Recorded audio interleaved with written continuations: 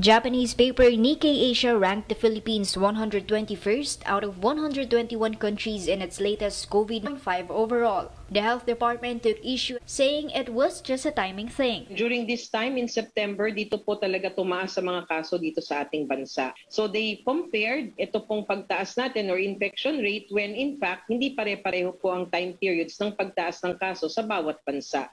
The Nikkei pointed out that the Philippines still had one of the lowest vaccination rates at 30% wide. Yung atin pong pagbabakuna, naging erratic din po iyan this September because of the supplies, of course. Tinignan natin yung access. The Nikkei rating comes a week after the country also placed last in Bloomberg's COVID-19 resilience ranking. The Philippines was described as the worst place to be during the pandemic.